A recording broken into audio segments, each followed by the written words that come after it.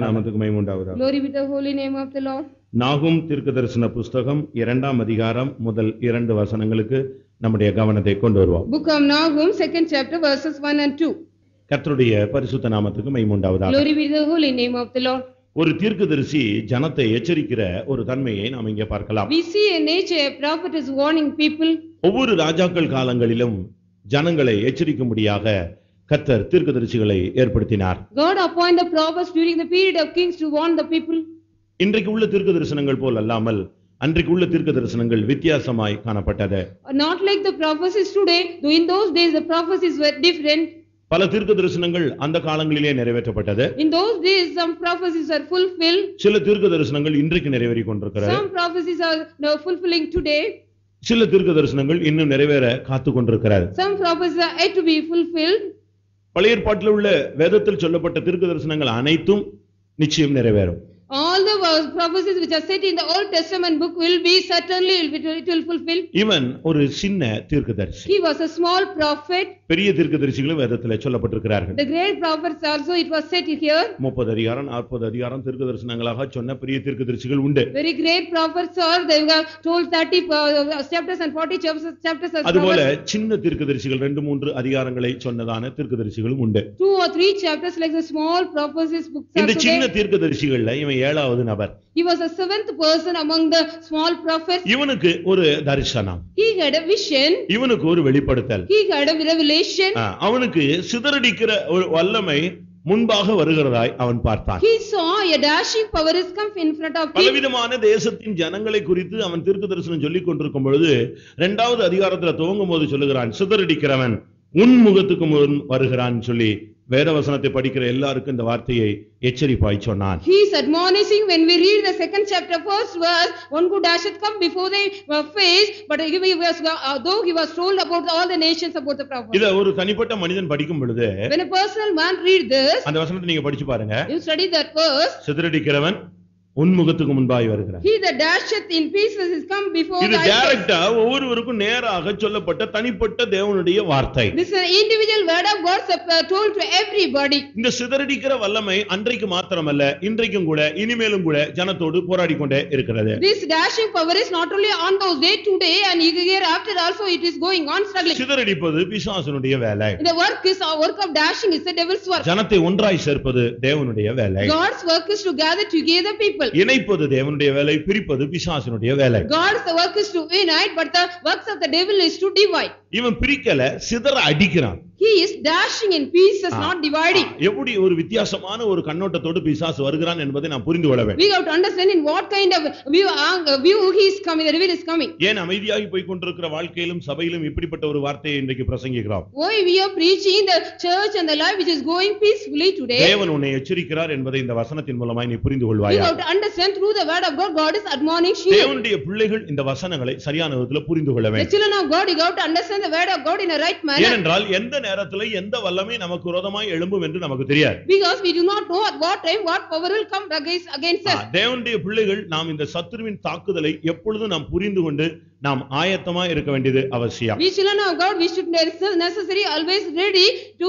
find out the attack of the enemy. இன்றைக்கு அந்த சூழ்நிலையை தேவனுடைய பிள்ளைகள் புரிந்து கொள்ள வேண்டும். In this situation the children of God should understand that. இன்றைக்கு अनेகர் தேவனுடைய அந்த வல்லமையை புரிந்து கொள்ளாமல், Many children of God they do not understand the power of God. சத்துருவின் தந்திரங்களை புரிந்து கொள்ளாமல், Not understanding the cunning nature of the devil. அவர்கள் போய் எங்கேயாவது சிக்கிக் கொள்கிறார்கள். They go and entangle somewhere. அதனாலதான் இந்த ஆராதனையில கர்த்தர் உன்னோடு பேசுகிறார், சிதறடிக்கிறவன் உனக்கு முன்பாய் வருகிறான். So in this worship God is talking to you, one who dasheth is come in front of you. சிதறடிக்கிற வல்லமைகள் உனக்கு முன்பாக வரப்போகிறது. The power which one dasheth is going to come before you. இந்த வல்லமையை எதிர்கொள்வது என்பதற்கு கர்த்தர் இன்றைக்கு உனக்கு ஒரு சரியான ஒரு ஆலோசனை கொடுத்து உன்னை பலப்படுத்தி அனுப்ப போகிறார். God is going to give you right counseling and God is going to strengthen you and how to overcome this. அவன் முகத்துக்கு முன்பாக வருகிறான். He is coming before thy face. நேருக்கு நேர தேவனுடைய பிள்ளைகளை சந்திக்க அவன் ஆயத்தமாகிக் He is கொண்டிருக்கிறான். ready to meet the people straightly.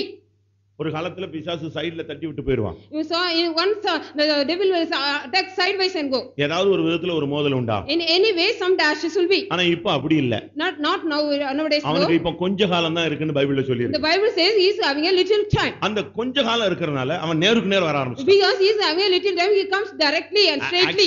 Accident எல்லாம் பாருங்களேன். You see the accident. சைடுல இடிச்சிட்டு போயிடுவான். He will be dashing in the sideways and go. விழுந்து எந்திரிச்சு வந்துறலாம். We can fall and come up. ஒரு சைடா இடிச்சிடுவான், ரெண்டு பேரும் செத்துருவான். One side it will dash or two fellows will be dead. இப்ப பாருங்க. Now see. மேக்ஸிமம் ஆக்சிடென்ட்ஸ் எப்படி தான் நடக்குது? Now the maximum accident. டைரக்டா நேருக்கு நேர் முட்டிறான். Straightly they are dashing. பிசாசும் கூட கடைசி காலம் கொஞ்ச காலங்கறதுனால நம்மோட நேருக்கு நேர் மோதுறதுக்கு வர்றான். Even the devil also knowing the way he has very little time want to dash against. நீயும் அவனுக்கு நேருக்கு நேர் நிக்கிறதுக்கு நீ பலப்பட்டு கொள்ள வேண்டும். You also be strengthened to stand in front of him straightly. தேவனுடைய வல்லமையை நீ இந்த நாட்களில் தரித்து கொள்ள வேண்டும். You have to put on the power of God nowadays. சிதறடிக்கிறவன். The dasher.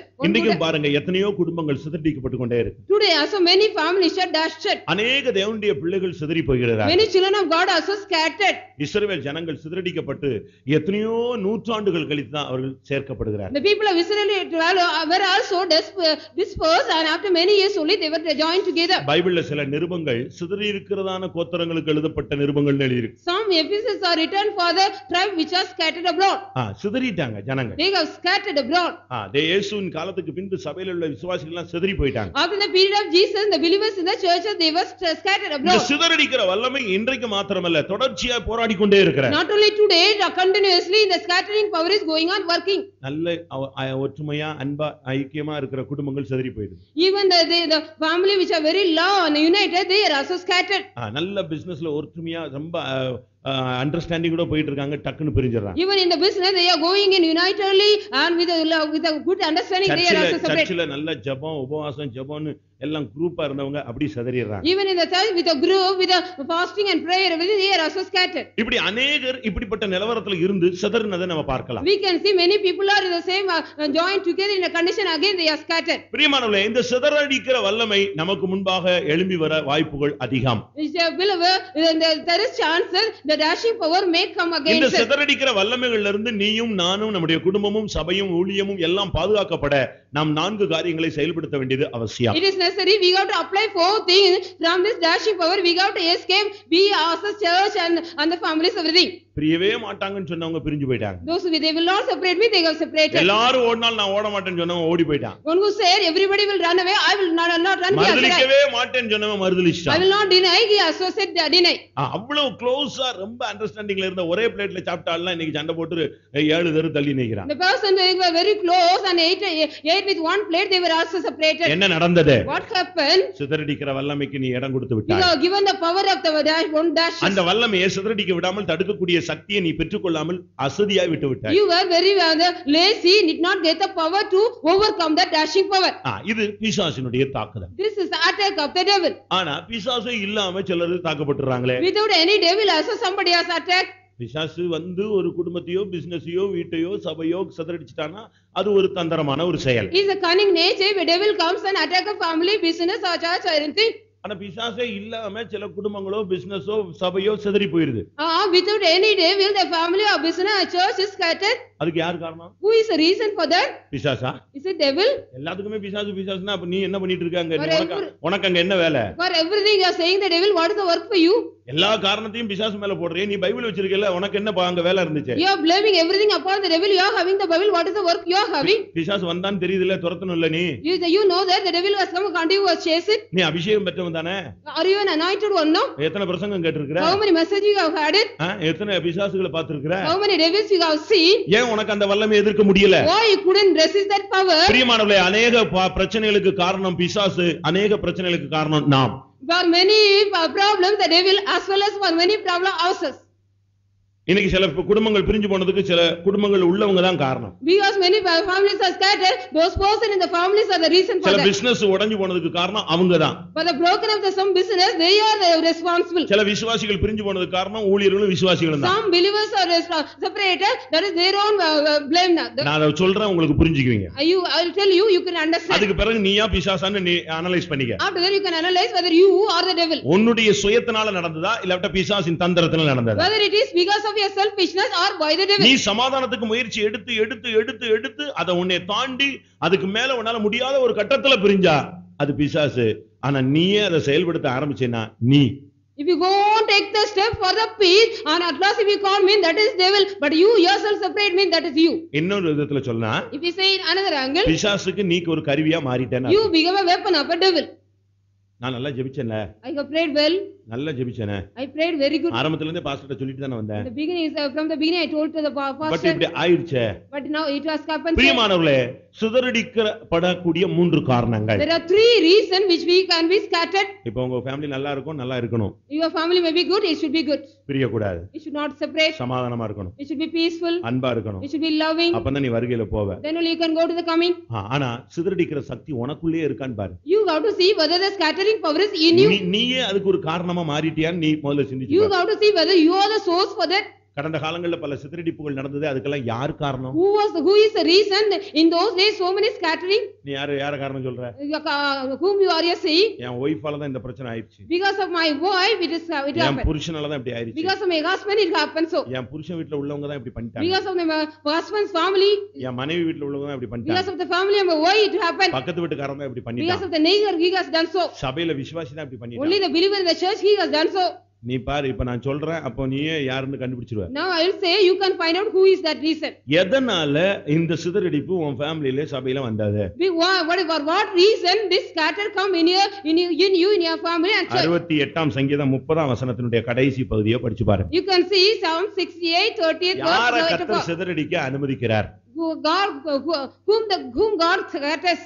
யுத்தங்களில் பிரியப்படுகிற ஜனங்களை, குடும்பங்களை, நபரை, பிசினஸை கர்த்தர் சிதறடிப்பார். God will destroy those who are delight in the war, the families or the business or anybody. யுத்தங்களில் பிரியப்படுகிற நபர்களை கர்த்தர் சிதறடிப்பார். Whomever is delight in the war, God will scatter them. ஒரு சிலருக்குள்ள பல spirit இருக்கு. Some people they are having various spirit.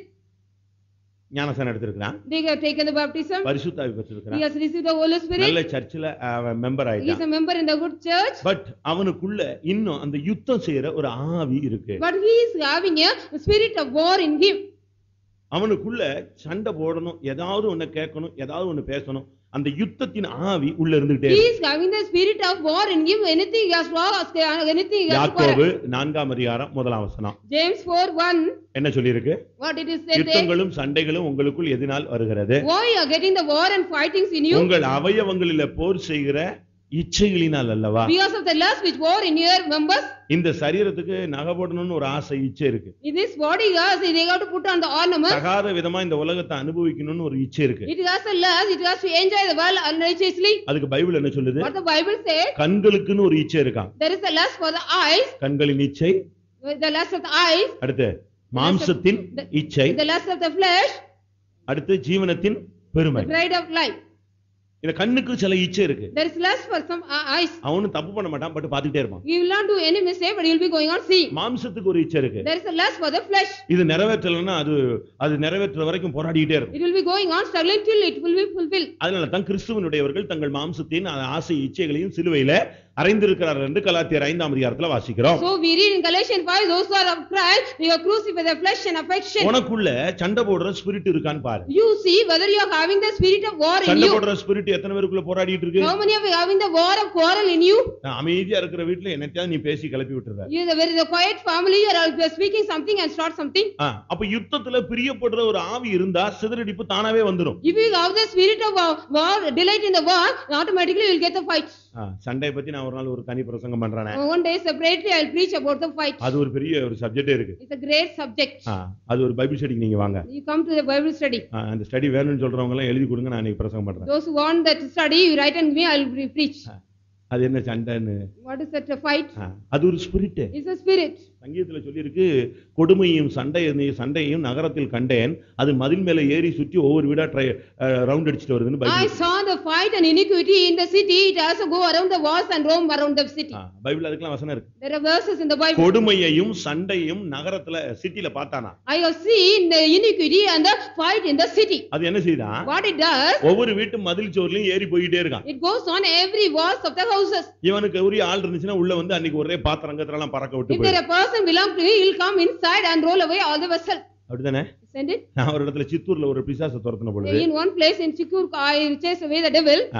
அந்த பிசாசு ரொம்ப ஒரு 400 500 ஆவி வந்துகிட்டே இருந்துச்சு. The 400 or 500 spirits came. நான் விசிட்டிங்கே போக முடியாது. I couldn't even go to the visiting. ஆனா ஒரு ஆள் சுகமில்லாம போயிட்டான். But one person was ill. நான் வெளிய போயே ஆகணும். I had to go out. ஒரு 2-3 பேரை பொறுப்பா விட்டு பொறுப்பான விசுவாசிகளை கொடுத்து கொஞ்சம் கண்ட்ரோல் பண்ணி வைன்னு நான் போயிட்டேன். You control, I gave to the 3 or 4 believers and I went. நான் ஒரு 1 hour கழிச்சு வந்தேன். After 1 hour back I came.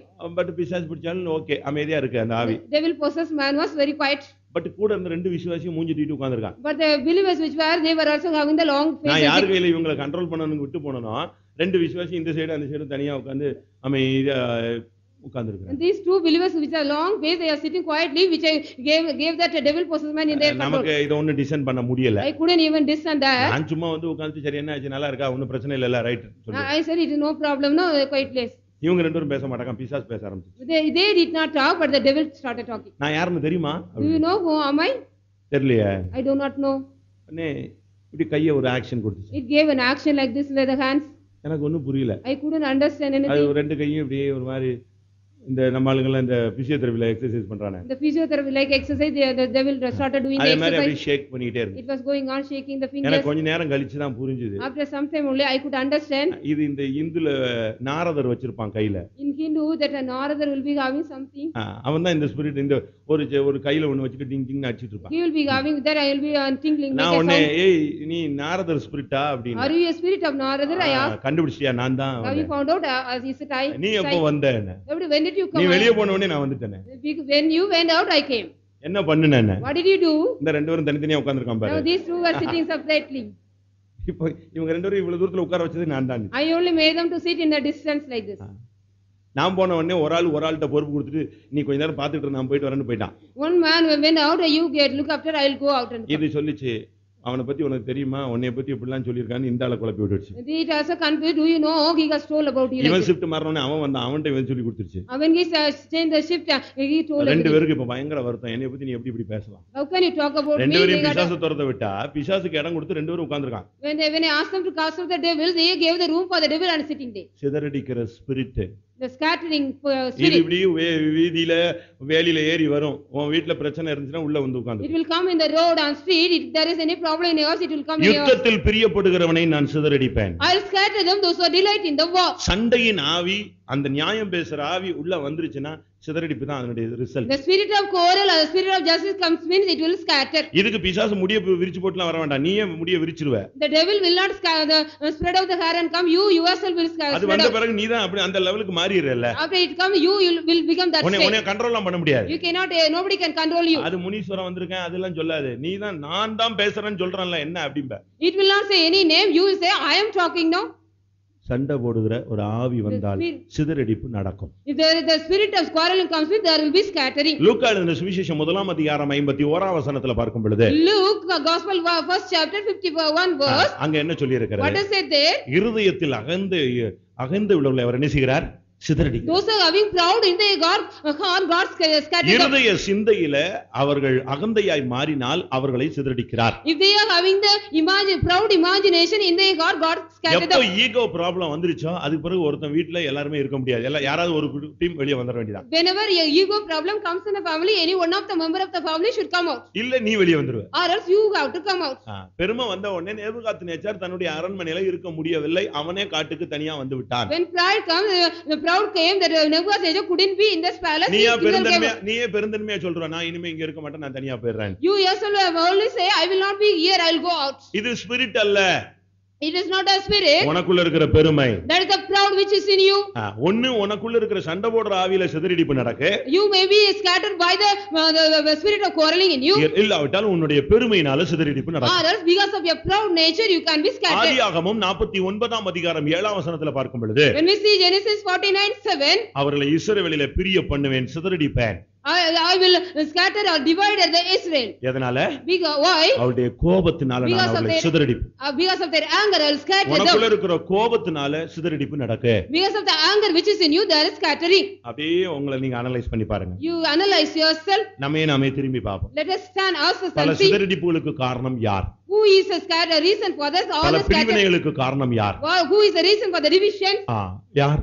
Who is the reason? உன்னுடைய பெருமையா, Whether it is a proud, என்னுடைய பெருமையா, or whether it's my proud, என்னுடைய கோபமா, whether it's my anger, என்னுடைய எனக்குள்ள இருக்கிற சண்டை போடுற ஆவியா, whether it's the spirit of my quarrel, இல்ல உனக்குள்ள இருக்கிற சண்டை போடுற ஆவியா, or the spirit of quarreling which is in you. எந்த தன்மையில சிதறடிக்கப்பட்டோம்? In what nature we are scattered. அதனால நீங்க சும்மா போய் பிசாசு பிசாசுன்னு சொல்லிட்டு இருக்காது. நீ தான் பிசாசா மாறிட்டு இருக்க. You don't go simply say devil devil, you have become changing as a devil. பிசாசுக்கு ஒரு பெரிய பவர் இருக்கு. There is a great power for the devil. முதல்ல லேசா உள்ள வருவான்.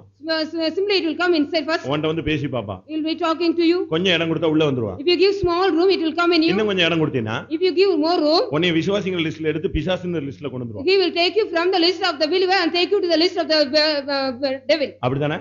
Isn't it? பைபிள் என்ன சொல்லுது? What the Bible say? யூதாஸ் பிசாசுக்கு இடம் கொடுத்தான். Judas gave room for the devil. அந்த பிசாசுக்கு இடம் கொடுத்துட்டு ராபோஜன வர ரொம்ப தெளிவா எடுத்து வந்துட்டான். He also take the communion after giving room for the devil. ராபோஜன எடுத்த பிறகு After he taken the communion, பிசாசு அவனுக்குள் என்ன செய்தானா? the devil entered in him. வெளியே இருந்த பிசாசு இவனை வந்து டச் பண்ணா, இப்போ உள்ள பூந்துட்டான். And now the devil which was inside outside, he touched him and entered in. இப்போ பைபிள் என்ன சொல்லுது? Now what the Bible says? உங்கள 12 பேர்ல ஒருத்தன் யாரா இருக்கிறான்? பிசாசாவே இருக்கிறான். Among the 12, one of you is a devil. இப்ப டிரான்ஸ்ஃபார்ம் ஆயிட்டான். Now he became the transform. மறுரூபம் ஆயிடுச்சு. He became a transform. ஊழியக்காரன் எப்படி மாறிட்டான்? How a servant of God became? ஒரு விசுவாசி எப்படி மாறிறான்? How a believer became? பிசாசாவே மாறிட்டான். He became a devil. நீங்க எத்தனை பேர் உங்களுடைய குடும்ப சிதறடிப்புகளுக்கு காரணம்? How many of you are reason for the scattering of your family? இப்பொழுது வேதம் சொல்லுகிறது சிதறடிக்கிறவன் உன் முகத்துக்கு முன்பாய் வரும். Now the scripture says one who dasheth is come in front of your face. இப்பதான் கொஞ்சம் அமைதியா இருக்கு. Now it's very quiet. இப்பதான் கொஞ்சம் சமாதானமா இருக்கு. Now it's very somewhat peaceful. Pastor திடீர்னு இப்படி ஒரு பிரசங்கம் பண்றாரு. Pastor is preaching suddenly like this. எவன் பிச்சுக்கிட்டு போறான் தெரியலையே. We do not know who is going out. அப்படியா? Isn't it? இருக்கலாம். Maybe so. இது உனக்கு ஒரு எச்சரிப்பு. It is a warning for you. இந்த நேரத்துல நீ என்ன செய்ய வேண்டும்? In this time what you have to do? பழைய மாதிரி கோபிக்காத. You shouldn't get anger like பழைய மாதிரி பெருமைப்பட்டு நான் தான் பேசிட்டு மிருகமா மாறிராத. Don't be like a beast after saying I am the like a proud nature. இல்ல மறுபடியும் சண்டை போடுறதுல இன்ட்ரஸ்டா நான் பாத்துறலாமான்னு வந்துராத. Again you say shall we see like a quarreling spirit? நீ இப்ப செய்ய வேண்டியது என்ன? What you have to do now? வேதம் என்ன சொல்லுகிறது? What the scripture says? Bible நீ அந்த சிதறடிக்கிற சக்தி வரும்போது நீ என்ன செய்யணும்னு போதிக்குது. What the Bible speaks when the scattering dashing power comes. சிதறடிக்கிறவன் உன் முகத்துக்கு முன்பாக வருகிறான். One who dashes is come against in the first நீ செய்ய வேண்டிய காரியம் உன் அரணை நீ காத்து. You have to keep your munition first. வேதம் அதத்தான் உனக்கு சொல்லி தருது. The scriptures teach you that. உன் சொத்தெல்லாம் பாதுகாத்துக்கொள், உன் பேப்பர்ல உள்ள பேரெல்லாம் புக்கெல்லாம் பேப்பர்லாம் வச்சுக்கோன்னு சொல்லல. That it doesn't say you keep all your property. உன் அரணை காத்து. You keep your munition. ஏசாயா 26ஆம் அதிகாரம் முதலாம் வசனத்துல Isaiah 26:1 என்ன சொல்லுகிறது? What it says? வேதம் என்ன சொல்லுகிறது? What the scripture says? ரட்சிப்பையே அதற்கு அரணும் மதிலுமாய் ஏற்படுத்துவேன். God appointed the salvation, the wall and the bulwark. உன்னுடைய அரணை காத்துக்கொள்ளனா பிரச்சனை வரும்பொழுது நீ ரட்சிக்கப்பட்டவங்கற அந்த அனுபவத்தை நீ காத்துக்கொள்ளணும். If you want to keep your munition, when you get the problem, you got to keep the salvation. நீ ரட்சிக்கப்பட்டவன்ங்கறத மறந்து போயிரவே கூடாது. You shouldn't forget you are a saved man. நீ இந்த மார்க்கத்துல வரதுக்கு முன்னால பிரச்சனை கிடையாது. When you came before this religion, there was no problem for you. நீ கண்ணுக்கு கண்ணு நின்னுட்டு இருக்கலாம். You can also stand.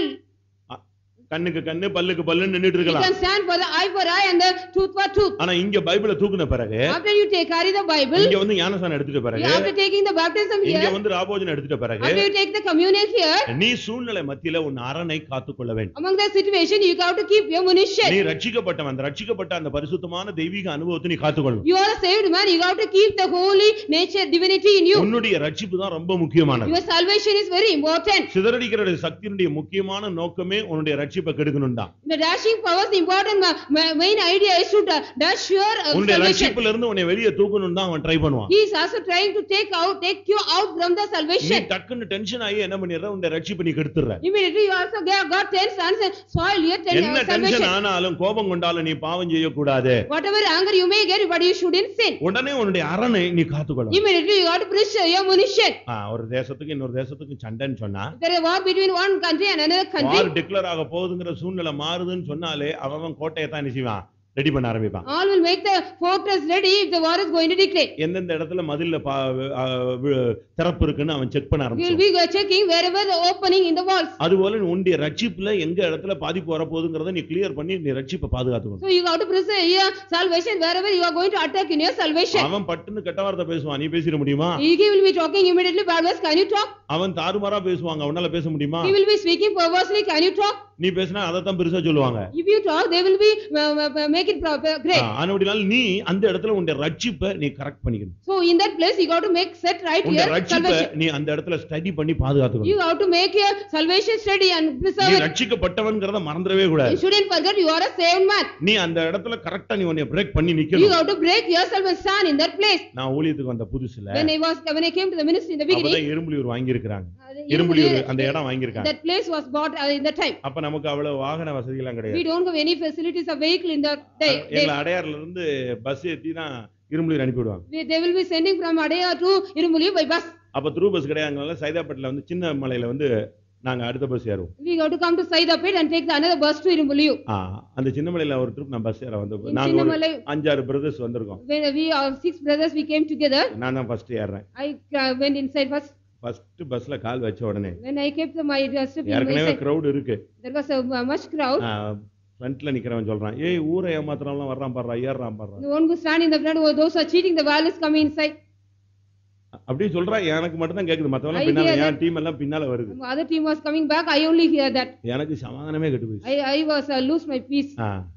அவன்ட்ட எப்படியாவது பேசணும்னு எனக்குள்ள ஆவி போராடு. My spirit was struggling, I got to talk to him anyhow. ஒரு ஆவி நியாயம் பேச சொல்லுது. One spirit was asking me to speak justice. இன்னொரு ஆவி ரொம்ப சமாதானமா வந்த மாதிரி அவன் பேரையாவது கேளு அவனுக்காக ஜெபிக்கலாம்னு ரொம்ப வித்தியாசமா பேசுது. Another spirit is speaking, go and ask peacefully at least his name. இவன் சொல்லிட்டானே அவனை எப்படியாவது கேட்டு அவனுக்காக ஜெபம் பண்ணி அவனை ரட்சிப்புல கொண்டு வா. Anyway I got to ask him because he said no pray for him. இன்னொரு ஸ்பிரிட் இல்ல அவனை கேளு அவன் நீ என்னத்த ஊரை ஏமாத்துன.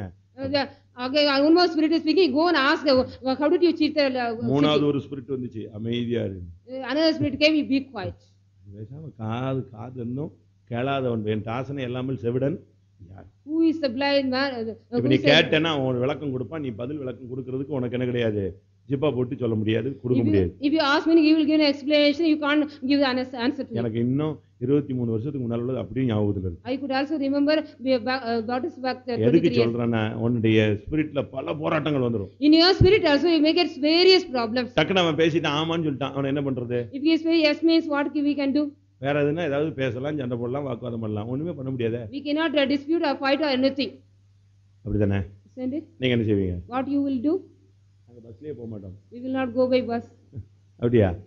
வாழ்க்கையில எல்லா பிரச்சனையும் வருங்க. நம்ம கொஞ்சம் சில நேரங்கள்ல அமைதியா போயிடும். In our life we may get so many problems but we have to go quietly. அபிஷேகம் பெற்று சவுல் வரும் பொழுது எல்லாரும் சொன்னாங்க இவனா நம்ம ரட்சிக்க போறான்னு. அவன் காது கேளாதவன் போல போனான். When Saul got the anointing, when he came, is he going to say he did not go? சில இடத்துல செவிடு மாதிரி போணும். In some place we have to go like a சில deaf இடத்துல man. குருடு மாதிரி போணும். Some places we have to go like a blind man. தாவீது ஒரு இடத்துல டக்குனு பைத்தியக்காரன போல மாறிட்டான். In one place David disguised himself like a madman. அப்படிதானே?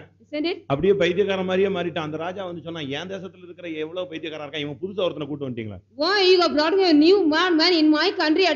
Already I have so many madmen. அரணை நீ காத்துக்கோ. You have to keep your munition. உன்னுடைய ஜீவியத்துல salvation ரட்சிப்பு ரொம்ப முக்கியமா. The salvation is very very mandatory in your life. ரட்சிக்கப்பட்டவன்ங்கறத நீ மறந்துடவே கூடாது. You shouldn't forget you are a saved man. அடுத்ததாக நீ செய்ய வேண்டியது என்ன? Yes, what you have to do? உன் அரணை காத்துட்டு உன்னுடைய வழியெல்லாம் நீ காவல் பண்ணணும். You have to watch your way by keeping the munition. உன்னை டச் பண்றதுக்கு அவன் எந்தெந்த ரூட்ல வர போறானோ அந்த வழியெல்லாம் நீ ரெடி பண்ணிரணும். All பாதுகாத்து. the route he is going to come and touch you, you have to keep the way. அந்த வழிகள் எல்லாம் நீ பாதுகாக்கணும். You have to go on preserve all the ways. உன் வழியை நீ காவல் பண்ணு. Watch the way. உன்னுடைய ஜீவியத்துல பிசாசு வர முடியாத அளவுல உன்னுடைய வழியெல்லாம் நீ அடைச்சிரணும். You have to close all the ways of you, the devil should not enter in you. நம்முடைய வழி என்ன? What is our way? நம்முடைய வழி என்ன? What is our way? ஏசாயா 35 என்ன சொல்லுகிறது? What is Isaiah 35 say? 8ஆம் வசனம் என்ன சொல்லுகிறது? What is the 8th verse say? ஆண்டவருடைய வழிகள் பரிசுத்தமானவை. The way of God is holiness. உன்னுடைய வழி பரிசுத்தமா இருக்கணும். Your way should be a holy way. நீ உடனே பரிசுத்தத்துல வந்து நின்னுகொள்ளு. Immediately you have to come and stand in the holiness. உன்னுடைய வழியை நீ காவல் காணு. You have to keep watch the way. உன்னுடைய ரட்சிப்புல டச் பண்ணிட்டு அடுத்து நேரா வர்றது உன்னுடைய பரிசுத்தத்தை தான் அவன் தாக்க வருவான். After touching the salvation you will directly come to touch the way. நீ நல்ல white and ஒயிட்லாம் போட்டுருப்ப. You will be wearing white and white. அவன் கண்ணை வந்து தட்டிடுவான். He will come and touch your eyes. பார்வையில பரிசுத்தம் குறைஞ்சிரும். The holiness in the sight will be less. உன்னுடைய பேச்சில பரிசுத்தத்தை குறைச்சிடுவான். The holiness in the speech also will decrease. உனக்கு என்ன பேசுறனே தெரியாது. என்னதெல்லாம் அசிங்கமா பேசிட்டு இருப்ப. You will not know, you do not know what you have to do. You will be going on to செவியை பரிசுத்த குலைச்சலாக்கிடுவான். You will make pollute your ear also. நீ வாட்டுக்கு உட்கார்ந்து வேற கதையெல்லாம் கேட்டிட்டு இருப்ப. You will be sitting and hearing all the stories. உன் mind கெடுத்துருவான். You will also spoil your mind. இப்படி எல்லாம் பல தாக்குதல் வரும். Like this so very அனபடியால் Bible சொல்லுது சிதறடிக்கிற வல்லமை வரும் பொழுது உன்னுடைய வழியை உன்னுடைய பரிசுத்தத்தை நீ காத்துக்கொள்ளணும். So when the dasher come, you have to watch your way. போத்திபாருடைய வீட்ல யோசேப்பு தன்னை காத்துக்கொள்ளவில்லையா? Did not go Joseph keep himself in the Potiphar's house. உன்னை நீ காத்துக்கொள்ளணும் நீ முடிவெடுத்தீனா எந்த சூழ்நிலையும் உன்னை நீ சுத்தமானாய் காத்துக்கொள்ள முடியும். If you want to keep yourself in whatever situation, you can keep yourself as a pure man. ஃப்ரெண்ட்னால தான் இப்படி ஆயி போயிட்டு. Because of my friend I became like this. நான் ஒரு நாள் ஒரு தியேட்டர் வாசல்ல நின்னுட்டு. One day I was standing on the theater's door. Cross பண்ணி போற time. It was a time to cross. அப்பதான் ரட்சிக்கப்பட்ட புதுசு. It was newly I saved. எங்க மாமா அங்கிள் பையன் வந்தான். My uncle's என்ன பெந்தேகோஸ்து புதுசா என்னமோ சொல்றா வா பார்க்கலாம் சினிமா பார்க்க போலாம். Let us go and see the cinema. ஏரல்னு ஒரு ஊரு. There is a place called ஏரல்னு ஒரு ஊர்ல அவன் உள்ள இழுக்க நான் வெளிய இழுக்க ரெண்டு பேருக்கும் காமன் நேரமா பயங்கர டஃப் ஆயிடுச்சு. It is like a tug of war. அவன் என்ன நினைச்சான் இழுத்துட்டு போனா அவன் பார்க்காம போயிட போறான்னு. He thought if I drag him and go will not he see. ஒரு செட்டன் லிமிட்டுக்கு பிறகு நான் சொன்னேன் இதோட நம்ம ரெண்டு பேருடைய உறவே போய்டும் போல தெரியுது. After a certain limit I said our relationship is going to cut off after this. விட்டு இதுக்கு பிறகு நம்ம ரெண்டு பேருடைய அண்டர்ஸ்டாண்டிங் விட்டுரும் போயிடும். Our understanding will go, you leave me. டக்குன்னு பாடிட்டான். So immediately he stopped. நீ போராடணும். You have to struggle. நீ தான் தெய்வீகத்துக்காக போராடணும். You have to strive for the divinity. சிதறடிக்கிற வல்லமையிலிருந்து தப்புவிக்கப்பட உன் வழியை நீ காவல் பண்ணு. You have to watch your way from escape from the scattering. ஆண்டவருடைய வழி பரிசுத்தமானது நீ அதை பாதுகாக்கணும். The way of God is holiness, you have to preserve. உபாகமம் 32:4 பார்க்கும் பொழுது we see Deuteronomy 32:4. அவருடைய வழிகள் எல்லாம் நியாயம். His ways are all justice. உன்னுடைய ஜீவியத்துல நியாயமா இருக்கணும். In your life you should be justice. தமிழ்ல சொல்லுவான் ஒரு கண்ணுல சுண்ணாம்பு இன்னொரு கண்ணுல என்னது? In Tamil they will say என்ன சொல்லுவான் தெரியாதா? ஒரு கண்ணுல வெண்ணெய் இன்னொரு கண்ணுல என்னது?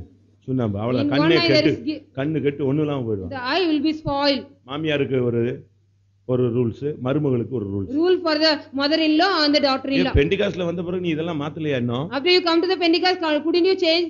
நீ நியாயம் தான் கரெக்ட்டா இருக்கணும். If it is justice means you should be right. சும்மா பேரண்ட்ஸ் சில பிள்ளைகளை அடிக்கிற மாதிரி அடிப்பாங்க. Some parents will be beating as if they are beating. அது சின்ன பையனுடைய ஆறுதலுக்காக. It is for the comfort of the small child. அதுபோல நாங்களும் கூட சில நேரத்துல பேசும்போது இவனை சண்டை போடுவான் அவனை சத்தம் போடுவான் கை விட்டு சொல்லுவான் கொஞ்சம் அட்ஜஸ்ட் பண்ணிக்க. Sometimes we will also scold here this and that. இதெல்லாம் நடக்கிற சம்பவம் தான். This is all happen which happen. புருஷனை கூப்பிட்டு சொல்லுவான் நான் உன்னை ஏசுவான் பா கொஞ்ச நேரம் வாங்கிக்க. Somebody will say we will scold you, you get it. ரட்சிக்கப்பட்ட மனைவிட்ட சொல்லுவான் உன்னை ஏசுவான் நீ வாங்கிக்கோ. I will scold you, you also get it. ஆனா நமக்கு நியாயத்தை நம்ம மாத்தி போக முடியாது. But we shouldn't change the justice. அவருடைய வழிகள் எல்லாம் நியாயம். His ways are justice. உன் மகளுக்கு உன் மருமகளுக்கு ரெண்டு பேருக்கும் வெவ்வேறு திராசை நீ தூக்கி கையில் எடுக்க கூடாது. You shouldn't have the different balance for you and your son-in-law. நல்ல ஜீவியத்தை புரிஞ்சுக்கோங்க. You understand the life. இதெல்லாம் கொஞ்ச கால வாழ்க்கை தான். This is a life is very little time. பரலோகத்துல மருமக மாமியார் இந்த கதையே கிடையாது. In heaven there is no son-in-law or the mother-in-law. ஒரு சிலருக்கு அப்படி ஒரு ஆவி இருக்கு போல தெரியுது. There's somebody having such kind of spirit in them. ஒருத்தன் வந்து கேட்டான் இவள் இவனுக்கு மனைவியா இருக்கிறார். She is the wife for him. அந்த ஆள் செத்து போயிட்டான். That man has died. அடுத்தவனை யார் கட்டி கொடுக்கறாங்க? Then who will marry him? யாருக்கு? அடுத்தவனுக்கு கட்டி கொடுக்கறாங்க. The next man he was married. அந்த வீட்ல மொத்தம் 7 பேர். There were 7 persons in that house. 7 பேர்ல 6 பேர் செத்துக்கிட்டே வரான். The 6 persons were dying. இவ 6 பேருக்கு மனைவியா மாறி இப்ப 7வது ஆளுக்கு மனைவியா மாறா. She became the wife of the 6th person and the 7th person she became the wife. இப்ப பரலோகத்துக்கு போயாச்சு எல்லாரும்.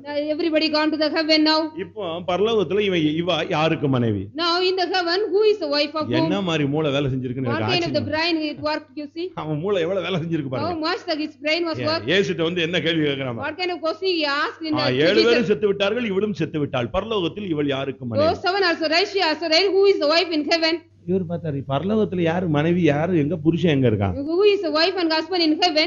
பரலோகத்துல அப்படி விட்டானா இப்ப போனவெல்லாம் நீங்க வந்து சேர்றதுக்குள்ள அங்க பாதி இடத்தை பிடிச்சு வச்சிருப்பானே. If you leave also you half of those heaven they will catching half of the place they. பிறக்காத பிள்ளைகளுக்கு எல்லாம் வரிசை சந்ததிகளுக்கு எல்லாம் இடத்தை பிடிச்சு பரலோகம் இவ்வளவுல ஃபுல் ஆயி ஹவுஸ்ஃபுல்லா இருக்கும். The heaven also will be houseful for the born and unborn everybody they will go their place. அப்படி இல்ல. It is not so. பரலோகத்துல கொல்வனையும் இல்லை கொடுப்பனையும். There is no marrying or given in marriage. Just அப்படி ஒரு feel பண்ணலாம் இவரே அவ்வளவு. He also stop. யாருங்கறத feel பண்ணலாங்க. We can feel who is that. அடுத்த ஸ்டெப் போக முடியாது. Next step we cannot go. எங்க வீட்டுக்காரன்னு நீ ஸ்டெப் எடுக்க முடியாது. அங்க நிக்கலாம். வந்து சாந்தான் பரவாயில்லை தப்பி வந்து. Yes, escaped and come here you can just see. அப்படி ஒரு ஃபீல் பண்ணி. You can just feel it. அவ்வளவுதான். இந்த பாதாளத்துல போயிட்டு அவன் சொன்னா என் தம்பி எங்க அண்ணன் எல்லாம் கொஞ்சம் ரட்சிப்புக்கு ஏதாவது ஏற்பாடு பண்ணுங்கன்னா பாருங்க. ஃபீல் பண்ணலாம் பட் எதுவுமே செய்ய முடியாது. The rich man went to the hell you make something for my brother or father everybody. பரலோகத்தில் கொல்வனையும் கிடையாது கொடுப்பனே There is no marriage or given in marriage in heaven. பரலோகத்தின் பிதாவுக்கு நம்ம எல்லாரும் ஒரே மாதிரி தான் இருப்போம். We are all equal in the அதனால நியாயமா நீ செயல்படு. So you have to activate justly. நியாயத்தை புரட்டாத. You don't change the justice. உன் நியாயத்தை நீ பாதுகாத்துக்கொள். You have to preserve your justice. 2 Samuel 22ஆம் அதிகாரம் 31ஆம் வசனத்துல அவருடைய வழிகள் எல்லாம் உத்தமமானது. His all his ways are perfect in 2 Samuel 22:31. உத்தமர்களுக்கு தான் கர்த்தர் துணையா இருக்கிறார். The only God is a help for the upright people. உன்னுடைய ஜீவியம் உத்தமமாய் மாறும். Your life should be an upright one. நீ புனிதனா இருந்தா அவர் புனிதனாய் வெளிப்படுவார். If you are a pure, God will also appear as நீ a pure. உத்தமனா இருந்தால் அவர் உனக்கு உத்தமனாய் வெளிப்படுவார். If you are an upright man, God will appear as an உன் upright வழி man. மாறுபட்டுச்சுனா அவர் உனக்கு மாறுபடுகிறவராக தென்படுவார். If your ways are perverse, he will be also a froward man. எப்பொழுது ஒருத்தன் உத்தமனா மாற முடியும்? When a man can be an upright man, பிழைகளை சரிப்படுத்தி, when he has make right his errors, ரகசிய அந்த மறைவான குற்றம் இல்லாமல், without any secret errors, துணிகரமான பாவம் செய்யாமல், without doing any presumptuous sin, ஒருத்தன் வாழ்ந்தா அவன் பேர் தான் என்னது? Uttam. If a man living, he is an upright man. வேதம் என்ன சொல்லுகிறது? What the scripture says? சங்கீதம் 19:12 In Psalms 19:12, அங்க என்ன சொல்லி இருக்கு? what it is said than there? பிள்ளைகளை உணர்கிறவன் யார்? Who can understand his errors? மறைவான குற்றங்களுக்கு என்னை நீங்களாக்கும். Lord, leave me for the secret errors. துணிகரமான பாவம் என்னை ஆண்டுகொள்ள ஒட்டாதிரும். The presumption should not overrule me. அப்பொழுது நான் உத்தமனாகி பெரும் பாதகத்துக்கு நீங்களாய் இருப்பேன். Then I shall be upright, I shall be innocent from the great மறைவான transgression. குற்றமும் துணிகரமான பாவமும் இல்லாத மனுஷன் தான் உத்தமன் என்று வேதம் சொல்லுகிறது. The scripture says one who do not go the presumptuous sin and the secret sin. இந்த உத்தமன் அந்த வழியை நீ காத்துக்கொள்ள. This perfect man keep the way. மூன்றாவதாக Thirdly, உன் அறையை கெட்டியாய் கட்டிக்கொள். you have to make the loin strong. ஒரு மனிதன் யுத்தத்துக்கு போறானா அவனுடைய அறையை அவன் இறுக கட்டிக்கொள்ள If வேண்டும். a man go for war means he has to get up the நம்முடைய loins. ஜீவியம் எப்பொழுதுமே சரியான விதத்துல கட்டப்பட்டிருக்கும். Our life should be always girded rightly. இடுப்பு அறைனா இடுப்புன்னு அர்த்தம். It shows loins. அடுத்து மனதுக்கு ஒரு அறை இருக்கு. There is a room for the mind also. இந்த ரெண்டையுமே நீ கரெக்ட்டா தெளிவா வச்சிருக்கணும். It is true, you have to keep it correct. மனதின் அறையை நீ தெளிந்த புத்தினால கட்டி வைக்கணும். With a pure understanding, a pure conscience, you have to bind the loins of the mind. முதலாம் பேதுரு 1ஆம் அதிகாரம் 13ஆம் வசனத்துல In 1 Peter 3, உங்கள் மனதின் அறையை கட்டிக்கொண்டு you get up the loins of your mind. தெளிந்த புத்தியுள்ளவளாய் Be sober. உன்னுடைய மனதை நீ கரெக்ட்டா வச்சிருக்கணும். You have to keep your mind correctly. தீமோத்தேயுக்கு Pavul சொல்லும் பொழுது, So when Paul says to Timothy, நீயோ எல்லாவற்றிலும் மன தெளிவுள்ளவனாயிரு. you be sober in all things. எந்த மேட்டர்லயும் உனக்கு ஒரு தெளிவு இருக்கணும். In all matter you need a sobriety. குழப்பத்துக்கு நீ இடம் கொடுக்கவே You கூடாது. shouldn't give room for the உன்னுடைய confusion. மனதை நீ ரொம்ப தெளிவா வச்சிருக்கணும். You have to keep your mind clearly and எந்த soberly. விஷயத்திலுமே நீ ரொம்ப தெளிவா In இருக்கணும். all matter you should be very sober. குழப்பம் கலக்கமா இருந்துச்சுன்னா அதை விட்டு நீ வெளியே வந்துரு. If you are having the confusion and stumbling, come out. அடுத்து உன்னுடைய இடுப்பின் அறை கெட்டியாய் கட்டிக்கொள்ளணும். Your loins also should be girded strongly. எப்படி கட்டுறது? How can you gird it strongly? அது எதை காண்பிக்கிறது? What does this show? எபேசியர் 6ஆம் அதிகாரம் 14ஆம் வசனத்துல பார்க்கும் பொழுது, In Ephesians 6:14, சத்தியம் என்னும் கச்சையை உங்கள் அறையில் கட்டினவர்களாய். you have to gird the loins with the truth. ஒன்று உன்னுடைய ரட்சிப்பை நீ காத்துக்கொள். One thing you have to preserve your இரண்டாவது salvation. வழியை காவல் பண்ணு. Secondly, you have to watch the way. பரிசுத்தம், நியாயம், உத்தமத்தை இதை நீ காவல் பண்ணு. With the holiness, justice and perfect, you have to keep that. மூன்றாவது உன்னுடைய அறை சத்தியம் என்னும் கச்சையினால உன்னுடைய அறை Your கட்டப்பட்டிருக்கு. loins also should be girded with the strongness of the truth. இது எதை காண்பிக்கிறது? What does this show? ஒரு தேவனுடைய பிள்ளை நம்முடைய வாழ்க்கையை சத்தியத்தின் மூலம் தான் கட்டி எழுப்ப வேண்டும். A child of God, we have to build up our life with the truth. இயேசு கிருபையும் சத்தியமும் நிறைந்தவர். Jesus is full of grace and நீ truth. சத்தியம் நிறைந்தவனாய் காணப்படும். You should be a man full of truth. அதனால தான் நீங்க கூட்டத்துக்கு வாங்கங்கறோம், நீங்க கூட்டத்துக்கு வர மாட்டேங்கிறீங்க. So we are asking you to come to the meeting, but you are not coming. ஒரு விசுவாசி விடுதலையான வாழ்க்கை வாழணும்னு அதுக்கு எங்க வரணும்? If a believer want to live a delivered life, where he has to come? Bible என்ன சொல்லுது? What the Bible says? சத்தியத்தை அறிவீர்கள், சத்தியம் உங்களை விடுதலையாக்கும். You know the truth will deliver you. சத்தியத்துல தான் விடுதலையாக்கக்கூடிய சக்தி இருக்கு. The truth has the power to deliver you. எவ்வளவுக்கு எவ்வளவு சத்தியத்தை நம்ம அறியறோமோ அவ்வளவுக்கு அவ்வளவு நமக்கு விடுதலையின் வாழ்க்கை வரும். As much as we know the truth, we will also get the life of deliverance. சத்தியத்தை கைக்கொண்டு நீ நடக்கும் பொழுதுதான் When you follow the truth and walk, நீ பரலோகத்துக்கு போகும்போது கதவு திறக்கும். when you go to the heaven, the gate will open to you. பரலோகத்துக்குள்ள நீ என்டர் ஆகணும்னு ஆசைப்பட்டு நீ அந்த இடத்துக்கு போனீனா, If you want to go enter in the heaven and if you go there, உன்னை பார்த்த உடனே ஒண்ணும் திறந்துற மாட்டாங்க. if they see, after seeing it, they will not open it. இல்ல பழைய விசுவாசிங்க அப்படின்னு ஒண்ணே டக்குன்னு திறந்துரும் Because நினைக்கிறாங்க. he is an old believer, he will not open it. அப்படிலாம் ஒண்ணுமே ஒரு சான்ஸும் கிடையாது. There will be no chances like that. இல்ல மாசம் நான் தசமாவும் கொடுத்தேன். Monthly I give the tithe. இந்த சண்டே ஸ்கூல் ப்ரோகிராம் எல்லாம் போட்டு In காட்டுவாங்க. the Sunday school there will be programs. அங்க லிஸ்ட்ல பேர் இல்லம்மா, இவன் சொல்லுவான் நான் பழைய விசுவாசிங்க, நல்லா பாருங்க அடுத்த பக்கத்துல பாருமா. In the list there is no name, you see it well in the next நீங்க page. ஒருவேளை புது தூதனா இருக்கலாம், பழைய ஆள்கிட்ட கேட்டு பாருங்க, நான் எத்தனையோ வருஷம் கோயிலுக்கு போயிட்டு இருக்கேன். You may be a new angel, you old, ask the old one, I have gone to the church for many years.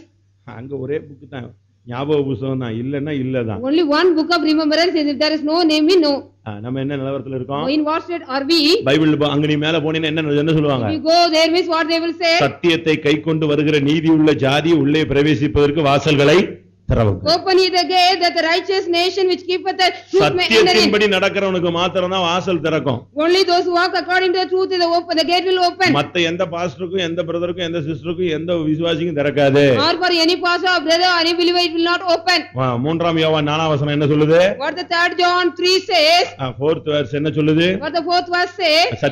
என் பிள்ளைகள் சத்தியத்தில் நடக்கிறார்கள் என்கிற சந்தோஷத்தை காட்டில வேற சந்தோஷம் எனக்கு கிடையாது. I have no greater joy than here my people walk in the truth. என் பிள்ளை நல்ல பிசினஸ்ல செட்டில் ஆயிட்டாங்க, அதாங்க என் வாழ்க்கையில நினைச்சேன், அது நடந்துருச்சுன்னா இதுக்கு பரலோகம் கிடையாது. If you think my son has settled in the business well, mean there is no heaven for that. என் பிள்ளைக்கு கம்ப்யூட்டர்ல சீட் கிடைச்சிருச்சு, computer course my child நல்ல ஜாப் கிடைச்சிருச்சு, he got a good job, நல்ல செட்டில் ஆயிட்டான், he has settled well. உண்மை, பூலோகத்துல அவன் செட்டில் ஆகி விட்டான். It is true, he has settled in the earth. ஆனா பரலோகத்துக்கு வர்றானா? But whether he is coming to the heaven, உடனே அது சொல்லுவீங்க, அதெல்லாம் அவன் ஆத்மாவுடைய காரியம், வளர்ந்து கலந்து அவன் எப்படியா வந்து சேரணுமா? it is his own soul responsibility, he has to grow up and come. அப்படிலாம் கிடையாது. It is not so. உன் கண்ட்ரோல்ல இருக்கிற வரைக்கும் நீதான் அவனுடைய ஆத்மாவுக்கு உத்தரவாதி. Till he is in your custody, you are responsible for his soul. தமிழ்ல சொல்லுவான், நல்லவனாவதும் தீவனாவதும் யாரு? அண்ணன் அம்மாட்ட மட்டும் விட்டுற கூடாது, பெற்றோர் வளர்ப்பதில்லை. Only the parents or whether the child will become good or bad. ஒரு சிலர் எல்லாம் சொல்றாங்க, நான் ஓடி ஆடி கஷ்டப்படுறேன், நீ தான் ஒழுங்கா வளர்க்கலாமா? Somebody will say I am going here and there and suffering much and ஒருத்தர் சொல்லி அவன் பாதாளத்துக்கு போயிட்டான், அது வேற விஷயம். Either by saying one and blaming one another, he went to the hell. இவங்க ரெண்டு பேரும் சொல்ல விட்டுட்டே இருக்கணும், பையன் பாதாளத்துக்கு எப்போ போயிட்டான்ல. They will be going on quarreling, the son has gone to the hell. நல்லா சிந்திச்சு பாருங்க. You think about well. நீ அவனை பிள்ளையானவனை நடத்த வேண்டிய விதத்தில் என்ன செய், நடத்து. முதிர் வயதில் அவன் என்ன செய்வான், அதை விடாமல். You have to lead the child in the way which he has to go. He will not leave that until his old age. நான் ஒரு நாள் சினிமாக்கு காசு கேக்குறேன். One day I asked for the money for the cinema. நான் போய் 9th ஏதோ படிக்கிறேன். I was studying in 9th standard. எங்க அம்மா என்னுடைய 2 சிஸ்டர் மட்டும் பெண்டிகாஸ்ட்ல அப்பதான் தலைய காட்டியிருக்காங்க. My mother and my sisters were entered in the Pentecost that time. புதுசா உள்ள வந்திருக்காங்க. They were new souls in that time. எங்க அம்மாட்ட நான் காசு கேட்ட உடனே, when I asked money from my mother, N sister வந்தா. my sister came. நேத்து பிரசங்கம் கேட்டீங்கல்ல, yesterday how you got the message. Cinema பார்க்காவிட்டாலும் சினிமாக்கு காசு கொடுத்து அனுப்புனா அந்த குற்றமும் இந்த குற்றமும் ஒண்ணுன்னு பிரசங்கம் கேட்டீங்கல்ல. You also get the message, if you don't see the sin, if you give the money also that is the sin. நீ போகாட்டாலும் நீ அவனுக்கு காசு கொடுத்தா நீ அந்த செய்த குற்றத்துக்கு நீ என்னது, உடந்தை. You are also an offense or you are also responsible if you give money. இப்படி ஒரு பிரசங்கம் பண்ணாலும் அன்னைக்கு எனக்கு காசே தரல அவங்க. Because they did not give money because my sister preached. Bible என்ன சொல்லுது? What the Bible says? இந்த உபதேசத்தை தவிர வேற ஒரு உபதேசத்தை ஒருத்தன் கொண்டு வந்தா, if anybody bring the doctrine than this, அவனுக்கு பிரைஸ் தி லார்ட் நீ சொன்னாலே அவன் செஞ்ச பாவம் உனக்குள்ள வந்துருச்சுன்னு அர்த்தம். You don't salute him or say the praise the Lord, if what the sin is அவனுக்கு வாழ்த்துதல் சொன்னாலே, if you don't salute him, அவனை ஏற்றுக்கொண்டாலும் அவனுக்கு விஷ் பண்ணிட்டாலே அவன் செய்த பாவத்துக்கு நீ யாரு பங்காளின்னு நெகேமியா 8ஆம் அதிகாரம் 10ஆம் வசனம் அப்படி சொல்லுகிறார். Nehemiah 8:10 it says, கர்த்தருக்குள் மகிழ்ச்சியா இருப்பதே உங்கள் பலன். the joy of the Lord is your strength. கர்த்தருக்குள்ள சந்தோஷமா இரு. You have to be happy in the Lord. சாப்பாடு இல்லன்னு வெளியே சொல்லாத, நீ கர்த்தருக்குள்ள சந்தோஷமா இரு. Don't say you don't have any meal, be happy in the Lord. ஆண்டவருக்குள்ள நீ சந்தோஷமா இருந்தால அதுதான் உன்னுடைய பலன். If you joy in the Lord, that is your strength. ஏசாயா 30ஆம் அதிகாரத்துல பார்க்கும் பொழுது, when we see in Isaiah 30th chapter, அங்க ஒரு ஃபார்முலா சொல்லி இருக்கு. there is a formula is said there. அந்த ஃபார்முலா ரொம்ப டிஃபரண்ட் ஆனது. And that formula is very different. ஏசாயா 37ல பாத்தீங்கன்னா, Isaiah 30 சும்மா இருப்பது உன்னுடைய பலன். if you sit still, that is your strength. சில காரியத்துல நீ சும்மா இருந்தாலே போதுமானது. if in some matter you should be sit still, பேசிராத, you don't talk, தலையிடாத, you don't put your head, ஏதாவது கருத்து சொல்லிராத, you don't say any opinion. அந்த நேரத்துல நீ எப்படி இருக்கணும்? in that place how you should be? புத்திசாலி ஞானம் உள்ளவன் அந்த நேரத்துல எப்படி இருக்க கடவன்? the wise man how we should be in that place? எப்படி இருக்க கடவன்? மௌனமா இரு. you should be very quiet. ஞானி பிரச்சனையான நேரத்துல எப்படி இருக்கணும்? மௌனமா இருக்கணும். the wise man should be in the problematic period, you should be very quiet and silent. Bible சொல்லுது சும்மா இருப்பது உன்னுடைய பலனா இருக்கும். being sit still is your strength. the Bible says. சும்மா இருந்தேன்னா நின்ன பேசாமலே முன்னு இருக்கறேன்னு சொல்லுவான். somebody will say hey, we are not talking, they is very quiet. ஆனா நீ பேசாத. but you don't talk. நீ அமைதியா இரு, கர்த்தர் உனக்கு யுத்தம் பண்ணுவார். you be quiet, God will fight for you. நீங்கள் சும்மா இருப்பீர்கள், நான் உங்களுக்காக யுத்தம் செய்வேன். hold your peace, I will fight for you. உன் பலனை மிகவும் ஸ்திரப்படு. You fortify thy strength mightily. நல்ல ஜெபத்துல இருந்து நீங்க உங்களை பலப்படுத்திக் கொள்ளுங்க. Be in the prayer well and strengthen yourself. நம்பிக்கையில இருந்து நீங்கள் பலப்படுத்திக் கொள்ளுங்க. In the hope also you should be strengthened. ஏசாயா 30ஆம் அதிகாரம் 15ஆம் வசனத்துல In Isaiah 30:15 அமெரிக்கையும் நம்பிக்கையுமே உங்கள் பலனாய் இருக்கும். the quietness and the hope ஆண்டவர் மேல நம்பிக்கையை போட்டு நீ அமைதியா இரு, கர்த்தர் எல்லாம் சக்சஸ் பண்ணி தருவார். Rest on the Lord and be quiet, God will make everything success. நீ சும்மா இருந்தே ஜெயிச்சிட்டே போயிட்டே இருக்கலாம். You can be quiet and you go on overcome. நீங்க தேர்தல்ல பாருங்க, You see in the election சிலர் ஊர்லயே எல்லாமே ஜெயிச்சறான். some people will not be in the city, they will get ஜெயில்ல இருந்து success. ஜெயிச்சறான். They are in the jail as well as they are ஃபாரின்ல இருந்து defeated. ஜெயிச்சவங்க எல்லாம் நீங்க தமிழ்நாட்டுல Those people in பாத்துட்டீங்களா? the foreign also they get எலெக்ஷன்ல பிரச்சாரமே செய்யாம ஜெயிச்சறான். without giving any என்னங்க அனௌன்ஸ்மென்ட் இல்லாம without any ஜெயிச்சறான். announcement they are getting advertising victory. பிரச்சாரம் ஒண்ணுமே கிடையாது, பட் ஜெயிச்சிட்டு போயிட்டே இருக்காங்க. There is no announcement, they are getting victory. அப்படிப்பட்டவங்கள நீங்க கேள்விப்பட்டிருப்பீங்களா? Have you heard about the such kind of சும்மா people? நாமினேஷன் மட்டும் தான் பண்ணுவாங்க, வேற Only எங்கேயுமே போக they மாட்டாங்க. will give the nomination, no nothing will make. ஒரிசால பாதி பேர் ஜெயில்ல இருந்துட்டே ஜெயிச்சிட்டு In இருக்காங்க. Orissa people are most of the people are in the jail and they are getting the victory. நீ சும்மா இரு, You be quiet. நீ அமைதியா இரு. You be quiet. உன் ரட்சிப்பை மட்டும் பாதுகாத்துட்டு, உன்னுடைய பரிசுத்தத்தை பாதுகாத்துட்டு, உன்னுடைய சத்தியத்தின்படி உன்னுடைய அனுபவத்தை வச்சுட்டு அமைதியா இரு. You keep your salvation and holiness and be quiet. ஆண்டவர் உனக்கு யுத்தம் பண்ணுவார். God will fight for you. ஆண்டவரை நீ செயல்பட கொஞ்ச நேரம் நீ விட்டுக்கொடு. You have to leave the Lord to activate sometime. அவன் சொல்லுவான், இப்ப பாரு இவனே கிரியை செஞ்சிருவான். He will say he will activate now. ஆண்டவர் சொல்வார், அவன் கிளம்ப மாட்டான். God will say he will not stop. நான் கிரியை செய்யறதுக்காக நெஞ்சிட்டு இருக்கான். He is waiting for me to act. கர்த்தர் நமக்காக யுத்தம் பண்ணுவார். The Lord has to fight for us. வேதம் என்ன சொல்லுகிறது? What the scripture says, வெறுமையாக்குகிறவர்கள் அவர்களை வெறுமையாக்கினாலும், though the emptiest may empty them, அவருடைய திராட்சை செடிகள் எல்லாம் கெடுத்து போட்டாலும், though they ruin their vine, ஆனாலும் கர்த்தர் யாக்கோபின் மகிமையை திரும்பி வர பண்ணுகிறது போல இஸ்ரவேலின் மகிமையை என்ன செய்வார்? திரும்பி வர பண்ணுவார். as the Lord has turned away the excellency of Jacob, he has also changed the திராட்சை excellency of கொடி Israel. எல்லாம் அவங்க கெடுத்துட்டாங்க. They have ruined all the vine branches. எல்லாத்தையும் வெறுமையாக்கிட்டாங்க. They emptied everything. ஆனா கர்த்தர் சொல்றார், மகிமையை என்ன செய்வேன்? நான் திரும்ப வரப்போறேன். But God says, I'll bring back the excellency. எத்தனை பேர் விசுவாசிக்கிறீங்க? How many of you are believing that? ஏதோ இழந்து போயிட்டேன், அது போயிருச்சு, இது போயிருச்சு, ஐயோ அதெல்லாம் எனக்கு நஷ்டமாயிருச்சு, நீ கணக்கு போட்டு எழுதி வச்சிட்டு உண்மை. You have make an account, this and that you have lost. Bible என்ன சொல்லுது? What the Bible says, யாக்கோபின் மகிமையை திரும்பி வருக பண்ணுகிறது போல இஸ்ரவேலின் மகிமையை கர்த்தர் திரும்ப வர பண்ணுவார். as the Lord bring back the excellency of Jacob, as he is going to bring back the excellency of Israel. இழந்ததை நீ யோசிச்சு கணக்கு போட்டுட்டு இருக்காத. You don't take the account which you have lost. உனக்கு கிடைத்த ஆசீர்வாதங்கள் எல்லாம் எண்ணிப்பார். You count all your blessings which you got. இனிமேல் கிடைக்க போற ஆசீர்வாதங்கள் எல்லாம் எண்ணிப்பார். You think about the blessing which you are going to get again. எல்லாரும் கண்களை மூடுவோம். Let us all close our eyes. சிதறடிக்கிற வல்லமைகளை நாம் எதிர்க்க சக்தி உள்ளவர்களாய் மாறுவோம். We become the strong people to raise against the dashing power. Bible என்ன சொல்லுது? What the Bible says, 68ஆம் சங்கீதம் முதலாம் வசனம் என்ன சொல்லுகிறது? what the 68th Psalm verse தேவன் எழுந்தருளுவார். let God arise. சத்துருக்கள் ஜாதிகள் எல்லாம் சிதறுண்டு ஓடுவார்கள். All the enemies and nations will be scattered. இந்த கூட்டம் முடியறதுக்குள்ள கர்த்தர் எழுந்தருளணும். Before this meeting over, God has to arise. கர்த்தர் எழுந்தருளினால், if God arise, சங்கீதம் 68:1லயும் ஏசாயா 33:3லயும் அழகா சொல்லிருக்கு, தேவன் எழுந்தருளினா சத்துரும் ஜாதிகளும் சிதறுவான். the nations and the enemy will scatter if God arise. யுத்த களத்தில் வாழ்க்கையில நின்று கொண்டிருக்கிற தேவனுடைய பிள்ளையே, you child of God standing in the battlefield of your life, பிசாசு உன்னை சிதறடிக்க ட்ரை பண்ணிட்டு இருக்கான். the devil is want to dash you. நான் உனக்கு சொல்றேன், கர்த்தர் அவனை சிதறடிக்க அவர் ட்ரை பண்ணிட்டு இருக்கார். God is also trying to scatter him. அந்த நம்பிக்கை உள்ளவங்க எல்லாம் கண்களை மூடி முழங்கால் also படிங்க. having that confidence, close your eyes and kneel down. சிதறடிக்கிற வல்லமைகளை கண்டு பயப்படாதே. don't fear about the scattering spirit. கர்த்தர் நம்மோடு இருந்தால் நாம் அந்த வல்லமைகளை சிதறடிக்கலாம். if God is with us, we can also annihilate it. தேவன் எழுந்தருளுவார். God, let God arise. சத்துருக்களும் ஜாதிகளும் சிதறுண்டு ஓடி போவார். all the nations and the enemies will be scattered. சிதறடிக்கிறவன் உனக்கு முகத்துக்கு முன்பாக நேருக்கு நேரா வர்றான். the dashes, one good dashes will come against you in front of your face. உன்னுடைய ரட்சிப்பை காத்துக்கொள். you keep your salvation. உன்னுடைய பரிசுத்தத்தை காத்துக்கொள். keep your holiness. நியாயமான வாழ்க்கையை காத்துக்கொள். you keep your justice life. உத்தமமான வாழ்க்கையை காத்துக்கொள். keep your upright life. சத்தியத்தின்படி உள்ள வாழ்க்கையை காத்துக்கொள். keep your life according to the truth. நீ கர்த்தருக்குள்ள மகிழ்ச்சியாயிரு. you be happy in the Lord. எந்த வல்லமை உன்னை வெறுமையாக்கினாலும் கர்த்தர் மகிமையை திரும்ப வர பண்ணுவார். any power will make God will bring back the excellency of you. ஆமென். சிதறடிக்கிற வல்லமைகளை கர்த்தர் சிதறடிக்க போகிறார். God is going to scatter the power which are going to dash in pieces. ஆமென். எல்லாருடைய முழங்காலும் முடங்கிச்சா? have you all kneel down? எல்லாருடைய கண்களும் மூடி இருக்கா? have you all close your eyes? ஆண்டவரே, நான் பலவீனன், இந்த நேரத்துல சிதறடிக்கிற வல்லமை வந்தா நான் என்ன செய்ய முடியும் ஆண்டவரே? Lord, I am a weak man. if the power of dashes come means what I can do now? நான் எவ்வளவு குறைவான மனுஷன். I am a very least man. நான் இப்பதான் கொஞ்சம் எழும்பி நிக்கிறேன். now just now I am standing for a little இந்த நேரத்துல இந்த வல்லமை வந்தா நான் என்ன செய்ய முடியும் what ஆண்டவரே? can I do, Lord? if the power now. பயப்படாதே. You don't fear. கர்த்தர் உனக்காய் எழுந்தருளுவார். God will arise for you. ஆண்டவரே மனுஷன் எனக்கு விரோதமா எழும்பி விட்டானே நீ சொல்லாத. Don't say, Lord, the man was risen against me.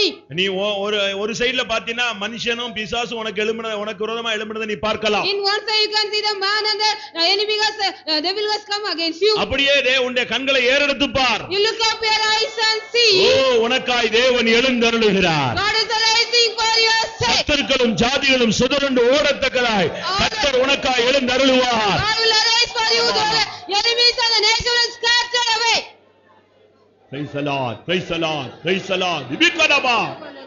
Udaidama nakatudaba lakatudaba katu.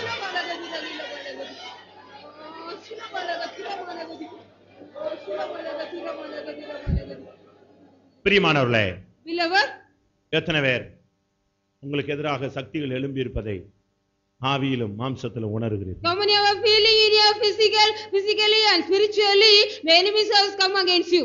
வீட்ல, In your houses, பிசினஸ்ல, in your business, உங்களுடைய ஆபீஸ்ல, in your office, உங்களுடைய சபையில, in your church, உங்களுடைய தனிப்பட்ட in வாழ்க்கையில, your personal life, எந்தெந்த இடத்துல எல்லாம் உனக்கு விரோதமாய் சிதறடிக்கிற வல்லமைகள் எழும்பி இருப்பதை ஆவியில உணர்கிறாய்? in your spirit, how many of you are realizing the spirit of dashing come against you? எத்தனை பேர் உணர்றீங்க? How many of you are feeling that? அவன் என் முகத்துக்கு முன்னால் நிக்கிறது போல நான் உணர்றேன். I feel he is standing in front of my face.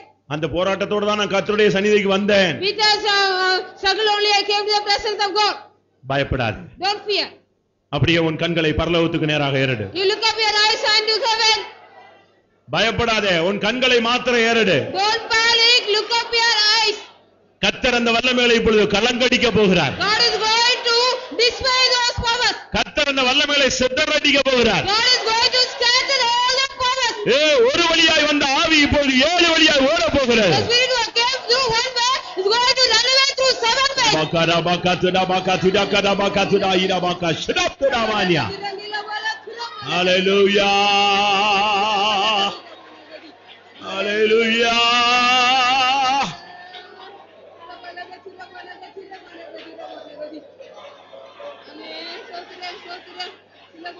ஓதிடவானா கத்துரா. ஆமென். உன்னுடைய ரட்சிப்பின் நிலவரம் எப்படி இருக்கிறது? What is the state of your salvation? உன்னுடைய வழிகள் எல்லாம் எப்படி இருக்கிறது? Cover all your ways. நீ கர்த்தருடைய சமூகத்துல பலவீனனா இருக்கிறியா, பலசாலியா இருக்கிறியா? Are you weak or a strong man in the presence of God? உன் வாழ்க்கை சத்தியத்தின்படி இருக்கிறதா, இல்லாவிட்டால் உலக பிரகாரமா இருக்கிறதா? Whether your life is according to the truth or worldly. இந்த ரட்சிப்பை நீ பாதுகாத்துக்கோ. You have to keep your salvation. அப்படி எல்லாரும் கண்களை மூடி கர்த்தருடைய வழியில வந்து நிப்போம். You let us all close our eyes and come and stand in the way of the Lord. சத்தியத்துக்காய் ஒரு விசை ஒப்பு கொடுங்க. You give yourself for the truth for one time. ஒரு விசை கர்த்தருக்குள்ள மகிழ்ச்சியாய் மாறுங்க. One time be happy in the Lord. இப்ப ஆவியானவர் ஒன்று சொல்லிருப்பார், இந்த விஷயத்துல இனிமே நீ பேசாத. The spirit of God might talk to you in this matter, don't talk. இந்த விஷயத்துல நீ மௌனமாயிரு. In this matter you please be quiet. நீ சும்மா இருப்பதே உனக்கு பலன். Be quiet is your strength. கர்த்தருடைய வல்லமைக்காய் நாம் காத்திருப்போம். Let us wait for the power of God. பிசாசு வர்றான்னு சொல்லிட்டா போதுமா? Is it enough the devil is going to come? பிசாசு வர்றான்னு சொல்லிவிட்டு உன்னை அனுப்பி விட்டா என்ன ஆகும்? Is it enough if I say the devil is coming and send you back? வர்ற வல்லமைகளை எதிர்க்க உன்னை பலப்படுத்தி அனுப்ப போகிறார். God is going to strengthen you to resist against the powers which come. ஊழியக்காரங்க விசுவாசிகள் எல்லாம் எல்லாரும் உங்களை ஆயத்தப்படுத்திக் கொள்ளுங்க. All the servants of God and the believers make ready. எந்த வல்லமையை எதிர்த்து நிற்கக்கூடிய பலனை கர்த்தர் இப்பொழுது உனக்கு தரப் போகிறார். God is going to give the power to stand against any என்னை பலப்படுத்துகிற கிறிஸ்துவினால் எல்லாவற்றையும் செய்ய எனக்கு பலன் உண்டு. I can do all things through Christ one who strengthens me. உன்னை பலப்படுத்துகிறவர் நான் அல்லவா? Am I not one who strengthens you? உன்னை அனுப்புகிறவர் நான் அல்லவா? Am I not one who sent you? கர்த்தர் உன்னை பலப்படுத்துகிறார். The Lord is strengthening you. Hallelujah, hallelujah, hallelujah. Amen, amen, amen, amen.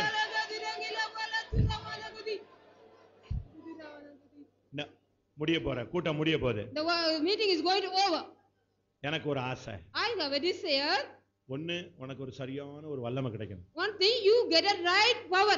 சரியான ஒரு அபிஷேகம் கிடைக்கணும். You need a right anointing. இல்ல கர்த்தர் உனக்கு ஒரு வசனம் கொடுக்கணும். Or else God has to give a verse. இல்ல உனக்கு ஒரு வெளிச்சம் கிடைக்கணும். Or else you have to get a light. இல்ல உனக்கு ஒரு தரிசனம் கிடைக்கணும். Or you have to get a vision. இல்ல கர்த்தர் உன்னை ஒரு டச் சிங்கிள் டச் பண்ணிடணும். God has to touch you singly. ஏதாவது ஒரு தொடுதல் பெற்று நீ திரும்பி போ. You have to get at least one touch and go back. Hallelujah, hallelujah, hallelujah, hallelujah. Amen. வாயை திறந்து சொல்லு, கர்த்தாவே என்னை தொட்டு அனுப்பும். Hallelujah. ஆமென். ஆண்டவரை விடாதீர்கள். ஆமென், ஆமென், ஆமென்.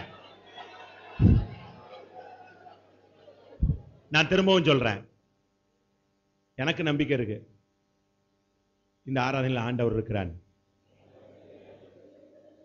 எனக்கு நல்லா தெரியும் கர்த்தர் நம்முடைய மத்தியில வீற்றிருக்கிறார். ஆனா உனக்கு ஒரு தொடுதலாவது கிடைக்கணும், ஒரு டச், ஒரு லைட். ஆண்டவர் தொட்டா போதும், எந்த வல்லமே உன் முன்னால நிக்க முடியாது. ஆண்டவர் உன்னை தொட்டு ஆசீர்வதிச்சிட்டா போதும், நீ போகிற இடமெல்லாம் உன்னை ஆசீர்வதிப்பார்.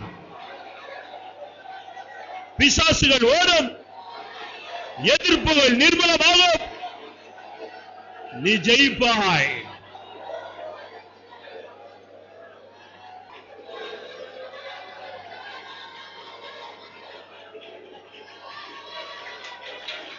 ஹல்லேலூயா, ஹல்லேலூயா. ஆமென். கர்த்தர் தொட போகிறார். கர்த்தர் கரத்தை நீட்டக்கூடிய நேரம். ஹல்லேலூயா, ஹல்லேலூயா. ஆமென். கனிவுடன் இறங்குமே, கரமதை நீட்டுமே, சுகமதை நெறியுமே, நம்பியே நான் நிற்கிறேன். கனிவுடன் இறங்குமே, கரமதை நீட்டுமே, சுகமதை நெறியுமே, நம்பே நான் நிற்கிறேன். கனிவுடன் இறங்குமே, கரமதை நீட்டுமே, சுகமதை நெறியுமே, நம்பே நான் நிற்கிறேன். இறங்குமே, கரமதை நீட்டுமே, சுகமதை நெறியுமே, நம்பே நான் நிற்கிறேன். கனிவுடன் இறங்குமே, கரமதை நீட்டுமே, சுகமதை நெறியுமே, நம்பே நான் நிற்கிறேன். ஹல்லேலூயா, ஹல்லேலூயா.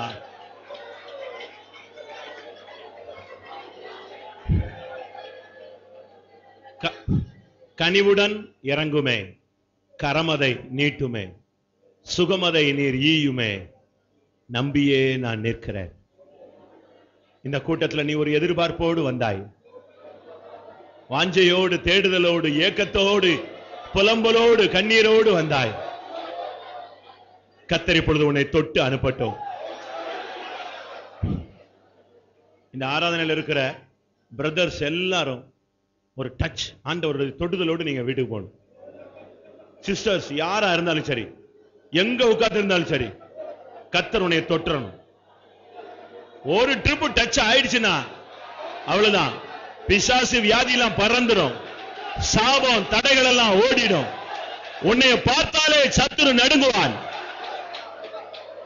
கனிவுடன் இறங்குமே, கரமதை நீட்டுமே, சுகமதை நெறியுமே, நம்பே நான் நிற்கிறேன்.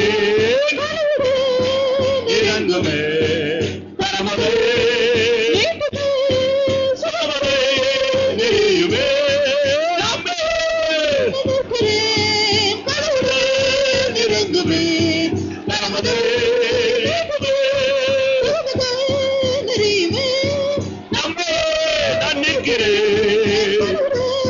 இறங்குமே, ஹல்லேலூயா. நீட்டுமே, சுகமதை நெறியுமே, நம்பே நிற்கிறேன். ஹல்லேலூயா. ஓ துடாபாலாக்கா துடாபானியா.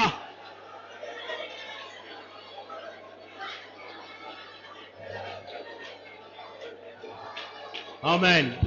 கடைசியாக கனிவுடன் இறங்குமே, கரமதை நீட்டுமே, சுகமதை நெறியுமே,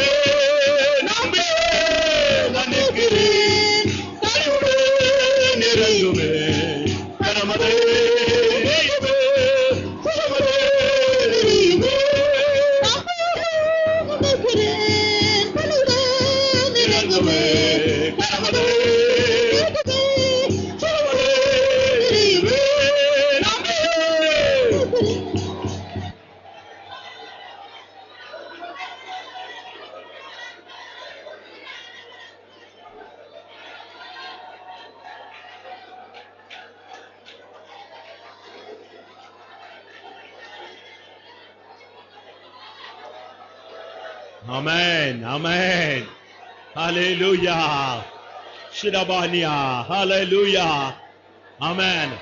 எந்த வல்லமையும் உன்னை மேற்கொள்ள முடியாது. நீ உயிரோடு இருக்கும் நாளெல்லாம் ஒருவன் உனக்கு உண்மை எதிர்த்து நிற்க முடியாது. ஆமென். தேவன் எழுந்தருளி இருக்கிறார். சத்துருக்களும் ஜாதிகளும் சிதறடிக்கப்பட்டிருக்கிறார்கள்.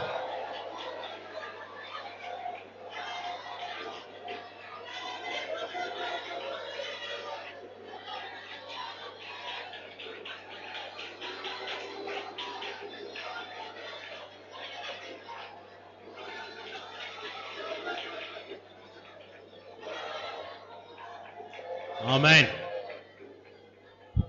சிதறடிக்கிற வல்லமைகள் வரும் பொழுது நாம் எப்படி வாழ வேண்டும் என்பதை வேத வசனத்தின் வெளிச்சத்தில் கர்த்தர் நமக்கு போதித்தபடினால ஸ்தோத்திரம் பண்ணுவோம். நமக்கு எதிராக வருகிற சத்துருக்களையும் ஜாதிகளையும் கர்த்தர் எப்படி சிதறடிக்கிறார் என்பதை வெளிப்படுத்தினபடினால ஸ்தோத்திரம் பண்ணுவோம். ரட்சிப்பையும் பரிசுத்தத்தையும் சத்தியத்தின்படி உள்ள வாழ்க்கையையும் பலனையும் பாதுகாத்துக் கொண்டு இயேசு வரும்பொழுது அவரை சந்திக்க எல்லாருக்கும் உதவி செய்ய முடியாது. ஸ்தோத்திரம். இஸ்ரவேலின் மகிமையா இயேசு வரப்போகிறார். நாம் அன்றைக்கு அவரை சந்திக்க போறோம் அப்படினாலே ஸ்தோத்திரம் பண்ணுவோம். எல்லா துதி கன மகிமை அவருக்கே செலுத்தி ஸ்தோத்திரம் பண்ணுவோம். ஜான். எங்களை அன்பா நேசிக்கிறதான நல்ல தகப்பனே துதிக்கிறோம், ஸ்தோத்திரிக்கிறோம். இந்த ஆசீர்வாதிக்கப்பட்டதான இந்த கால வேளைக்காக ஸ்தோத்திரம். நாங்கள் மீண்டுமாய் ஆராதிக்கும்படியாக இந்த ஒரு நாளையும் கூட கர்த்தர் எங்களுக்கு தந்தபடினால ஸ்தோத்திரிக்கிறோம் சாமி. நாங்கள் கூடி வரும்போதெல்லாம் தேவன் எங்கள் மத்தியிலே நீர் சர்வ வல்லவராய் கடந்து வந்து எங்களை நீர் ஆசீர்வதிக்கிறபடினால துதிக்கிறோம், ஸ்தோத்திரிக்கிறோம். இந்த காலையில் நாங்கள் தாவி மட்டுமா இந்த ஆராதனையும் துவக்கத்திலிருந்து முடிவு பகுதி வரையிலும் உடைய பிரசன்னத்தினால் நீர் எங்களை நிறைத்த அன்புக்காக ஸ்தோத்திரிக்கிறோம். துதிக்கவும் ஸ்தோத்திரிக்கவும் கனத்தை செலுத்தவும் அடி அருளுக்கு தந்த கிருபைகளுக்காக ஸ்தோத்திரிக்கிறோம். அன்பின் தேவன் எங்கள் மத்தியிலே கடந்து வந்து வார்த்தைகளினால் எங்களை பலப்படுத்தினீர்கள் ஸ்தோத்திரம். சாட்சிகளை எழுப்பினபடினால துதிக்கிறோம், ஸ்தோத்திரிக்கிறோம். கத்த செய்த நன்மைகளுக்காக ஸ்தோத்திரிக்கிறோம். இன்னும் அநேகரை கத்த இந்த சாட்சியாய் தேவ சமுத்திரம் எழுப்பும்படியாக உடைய கரங்களை ஒப்புக் கொடுக்கிறோம். ஆண்டவரே கத்தர் எங்களோடு பேசினதான வார்த்தைகளுக்காக ஸ்தோத்திரம். சிதறடிக்கிறதான வல்லமைகள் எங்களுக்கு நேராக வருகிறதை குறித்து நேர் எங்களுக்கு எச்சரிக்கும் சத்தத்தை விடுத்தபடினால ஸ்தோத்திரிக்கிறோம். ஆண்டவரே பொல்லாங்கனை நாங்கள் எப்படி மேற்கொள்ள வேண்டும் என்று, அவனை நாங்கள் எப்படி ஜெயிக்க வேண்டும் என்று கத்த சத்தியத்தின் மூலமாக எங்களுக்கு தந்ததான நல்ல ஆலோசனைகளுக்காக ஸ்தோத்திரிக்கிறோம். ரட்சிப்பை எங்களுக்கு மதிலாக தந்திருக்கிறீர். எங்களை பாதுகாக்கும்படியாக ஆண்டவரே எங்களுக்கு தந்ததான ரட்சிப்பை நாங்கள் ஒவ்வொரு நாளும் கர்த்தாவை சிறப்படுத்திக் கொள்ள பலப்படுத்திக் கொள்ள காத்துக்கொள்ள கர்த்தர் உதவி செய்யும்படியாக மன்றாடுகிறோம். பரிசுத்தமான இந்த வழியை நீர் எங்களுக்கு தந்திருக்கிறீர். ஆண்டவரே இந்த வழிகளில் நாங்கள் நியாயத்தோடும் உத்தமத்தோடும் நடந்து கர்த்தாவே எங்களுடைய வழிகளை நாங்கள் காத்துக்கொள்ள கர்த்தர் உதவி செய்யும்படியாக எங்களை தாழ்த்தி உங்களுடைய கரத்தில் ஒப்புக் கொடுக்கிறோம். சத்தியம் என்னும் கச்சையை நாங்கள் கட்டி கொண்டவர்களாகவும் எங்களுடைய மனதின் அறையை நாங்கள் கட்டி கொண்டவர்களாகவும் எல்லா வழிகளிலேயும் நாங்கள் தெளிந்து புத்தியுள்ளவர்களாக இருந்து சத்துரு மேற்கொள்ளும்படியாக கர்த்தர் உதவி செய்யும். ஒவ்வொரு நாளும் எங்களுக்காக அடிக்கப்பட்டதான பஸ்காவாகிய இயேசு கிறிஸ்துவை கர்த்தாவே நாங்கள் புசித்து ஒவ்வொரு நாளும் நாங்கள் பலப்படும்படியாக எங்களை அறையை நாங்கள் ஒன்று கூட கட்டிக்கொள்ளும்படியாக நீர் எங்களுக்கு உதவி செய்யும்படியாக எங்களை தாழ்த்தி வெறுமையாக்கி உடைய கரத்தில் தருகிறோம் சுவாமி. எல்லாவற்றுக்கும் மேலாக நீர் எங்களுடைய பலத்தை சிறப்படுத்துகிற தேவனாய் நீர் கடந்து வந்தபடினால ஸ்தோத்திரிக்கிறோம். ஒவ்வொரு நாளும் நாங்கள் உங்களை மகிழ்ச்சியாக இருந்து எங்களுடைய பலனை நாங்கள் பெருக்கிக் கொள்ள கர்த்தர் உதவி செய்யும். எங்களை சும்மா இருக்கும்படியாக நீர் சொன்னீர். எங்களுடைய யுத்தங்களை நடப்பிக்கிறதான தேவன். நாங்கள் சும்மா இருந்து எங்களுடைய பலனை நாங்கள் பெருக்கிக் கொள்ள கர்த்தர் உதவி செய்யும். நாங்கள் சும்மா இருந்து எங்களுடைய பலனை நாங்கள் பெருக்கிக் கொள்ள கர்த்தர் உதவி செய்யும். ஆண்டவரே அமெரிக்கையோடும் நம்பிக்கையோடும் நாங்கள் காத்திருந்து கர்த்தருடைய வருகையின் நிச்சயத்தோடு காத்திருந்து எங்களுக்கு முன்பாக வருகிறதான சத்துருவை மேற்கொள்ளும்படியாக உதவி செய்யும். பெருமையாய் வந்த உடைய ஜனங்களை கர்த்தாவே உடைய மகிமையினால் நிறைத்தபடினால ஸ்தோத்திரிக்கிறோம். தொடர்ந்து உடைய பிரசன்னத்துக்கு எங்களை ஒப்புக் கொடுக்கிறோம். கர்த்தர் எங்களை நடத்தும், ஆசீர்வதி, மகிமைக்கு தகுதியாக்கும். இயேசு நாமத்தில் கேட்கிறோம் பிதாவே, ஆமென். நம்முடைய கர்த்தராகிய இயேசு கிறிஸ்துவின் கிருபையும் பிதாவாகிய தேவன் நன்மை பரிசுத்தாவின் ஐக்கியமும் நம் அனைவரும் சகல பரிசுத்தவான்களுடன் கர்த்தராகிய இயேசு மகிமையிலே வெளிப்படும் மட்டும் இருப்பதாக. அல்லேலூயா, அல்லேலூயா, அல்லேலூயா. ஸ்தோத்திரம்.